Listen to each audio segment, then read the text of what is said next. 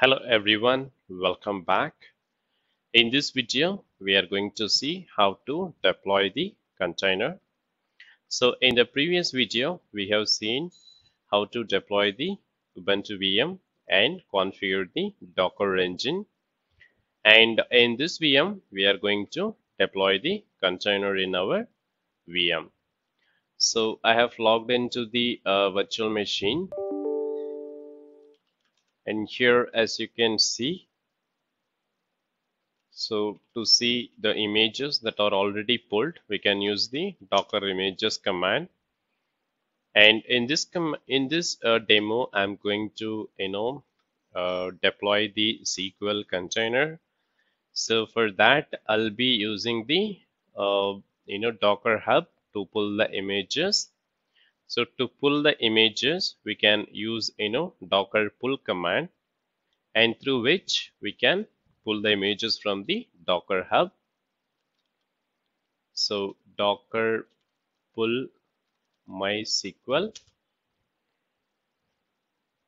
So this will download the latest MySQL image from the Docker Hub.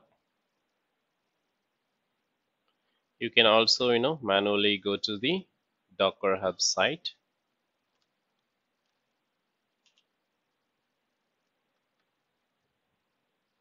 And you can search for MySQL and you'll get the images.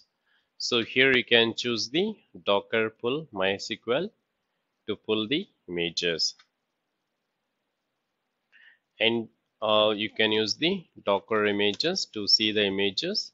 As you can see, MySQL, which is 524 gig, which is the latest.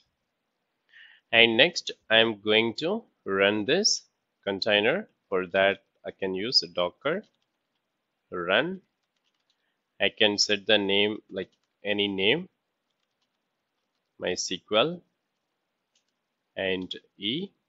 So to set the password for the SQL, I'll be using this environment MySQL underscore root underscore password.